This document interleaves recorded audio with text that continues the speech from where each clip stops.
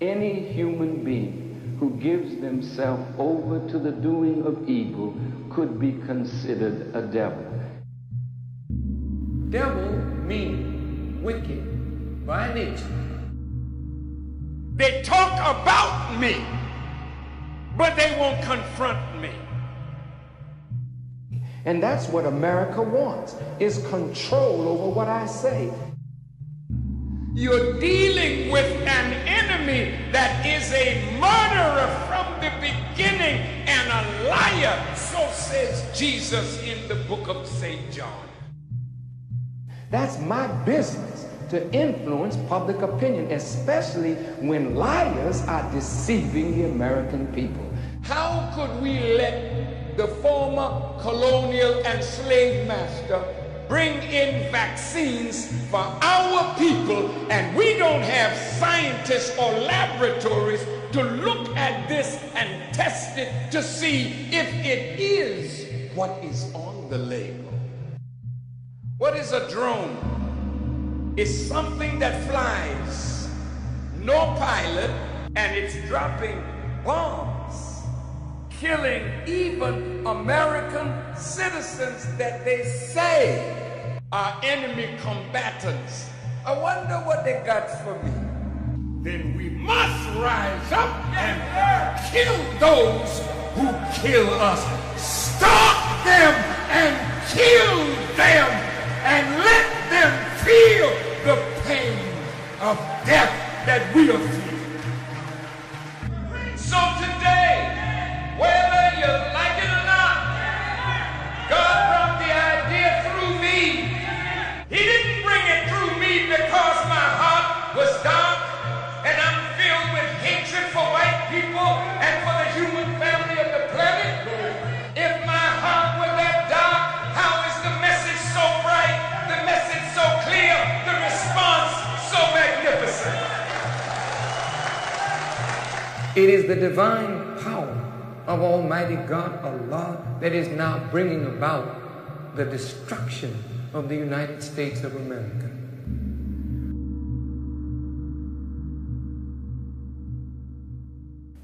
Thank you so much, Mr. Jones, for honoring us with your presence. We have watched you as you have watched us, and I have learned a lot from Infowars and some of the wonderful things that you have done. And I thought long and hard about accepting the invitation. And you're right, I don't do a lot of interviews, but I thought that this was something special.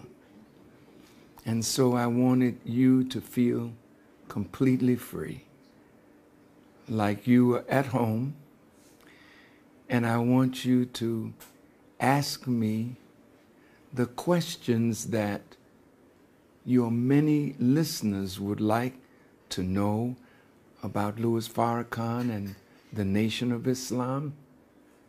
And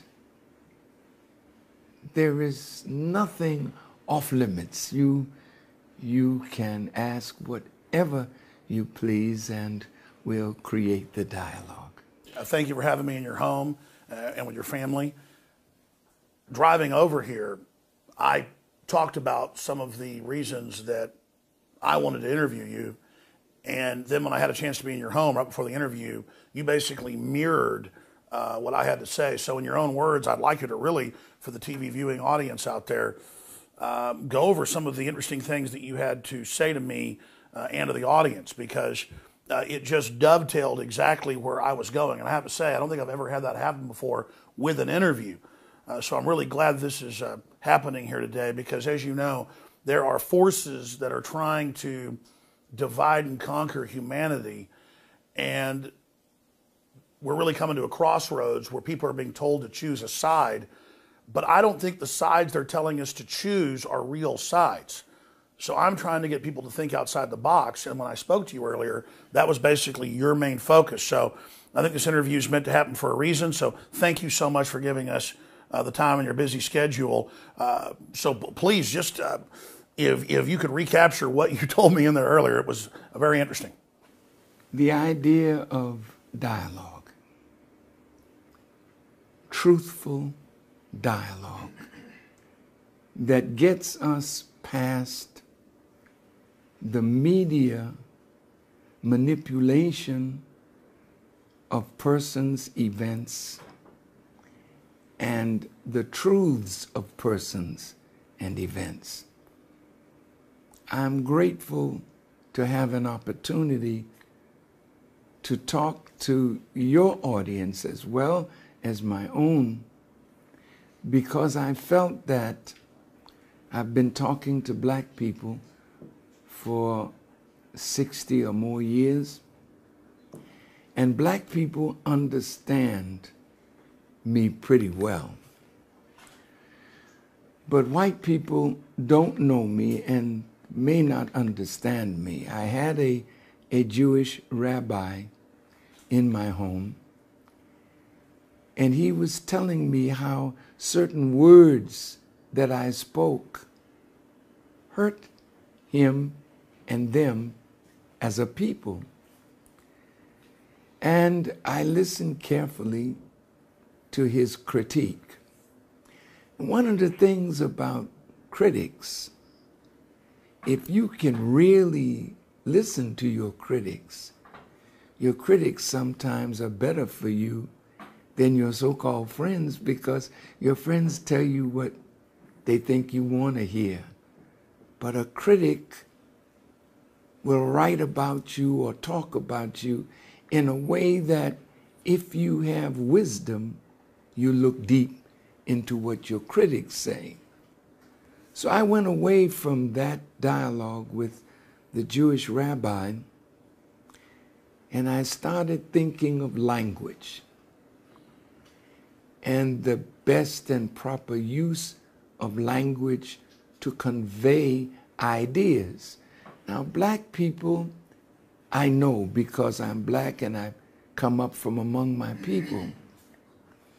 But to have a chance now to speak to a white audience, mainly who may be conservative in their culture and thoughts and desires, and for me to be able to represent the teachings of the Honorable Elijah Muhammad to that group and answer questions that they are interested in hearing a truthful answer to, then by this dialogue and these cameras and looking into each other's eyes and understanding that we're two people interested in truth. We're two people that live in the greatest nation on this earth, but the nation is not now what it could be if truth, unfettered, would be given to the American people. And perhaps through this dialogue, that might happen. Well, that is exactly what I hope to try to discuss with you today. So I'm glad that you're, basically, I guess, in the spirit or in your gut, wanting to go the same direction, because this nation is being basically destroyed from within. And while the people of the nation of every race, color, and creed are being played off against each other, these big global multinationals are tax exempt, diplomatic immunity. They can do whatever they want. And then I see the media on both sides, of conservative and liberal, basically turning it all into a big spectacle, everyone fighting with each other. And there's some real beefs and real issues within that fight. But overall, it's synthetic. Above it are the social engineers who are attacking the family. Doesn't matter what color your family is. Who are attacking our jobs, shipping them overseas. Doesn't matter what color your family is. That are trying to bring in medicalized tyranny and these dangerous vaccines I learned about, so many decades ago in your newspaper, and that's been confirmed by medical research to be basically Trojan horses. I mean, there's thousands of issues here, but the bottom line is humanity itself is under attack by the ruling elite, and they are desperately engaged in an attempt to start an artificial revolution in every major nation, not just the United States. They use anthropology in each country to decide how to divide people along real lines, real issues, but artificially getting us fighting with each other. So while we're busy fighting with each other, they steal the whole show. And you're one of the only prominent leaders, be they of any, race, color, creed, we're all the human race, that addresses that there is a conspiracy. So, in your own words earlier, speaking about conspiracy, there are millions of people a year are charged around the world with conspiracy to rob banks, conspiracy to commit murder, conspiracy to fraud. But how is it that the power elite, it's impossible that they're in a conspiracy? In the teachings of the Honorable Elijah Muhammad, his great teacher, Master Farad Muhammad, who came to enliven the black people in particular and raise us from a dead level to give us life spiritually, mentally, morally, economically, intellectually, etc. He taught us that he never used color in this question and answer. He asked the question, who are the 85%? Who are the 10%? And who are the 5%?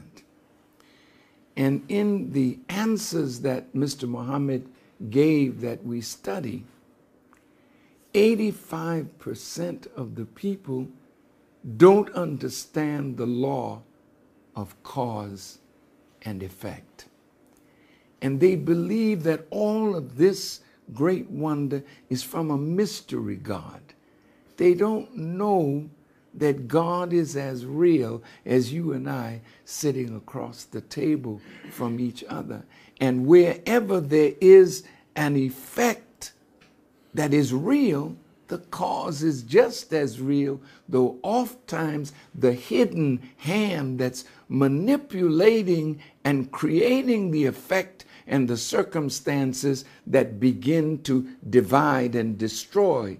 This kind of satanic mind is absolutely in control, and that satanic mind is hiding with a mask of humanity and civility, but now it is gradually being exposed. So 10% run 85%. 10% are those that are privileged, those that are blessed with education and some degree of wealth, that 85% don't share. And it doesn't make any difference whether you are white or black or Indian or whatever your ethnicity is, and it doesn't make any difference what your religion is, whether you're Christian or Muslim or Jew. There are those at the top who guide and govern, who are not necessarily the friend of the masses of the people that they are governing. So it is the 5%, are just a small group who know the truth, who understand the law of cause and effect, and they don't believe in a mystery God that's somewhere making things happen. If there's a real evil, then there's a real devil. If there's a real saint, then there's a real good person doing saintly things. So here we are. Now a conspiracy absolutely is in vogue. Unfortunately, you've grown up hearing voices that incessantly warn of government as nothing more than some separate, sinister entity that's at the root of all our problems. It's time to stop submitting to this tyranny. It's time to realize that we're being enslaved. Some of these same voices also do their best to gum up the works. They'll warn that tyranny is always lurking just around the corner. Tyranny with a capital T. You should reject these voices. Everything that's been done with torture, rendition, the NDAA, the Patriot Acts 1 and 2, from day one was focused on the American people, period. That's it. It's always been about erasing the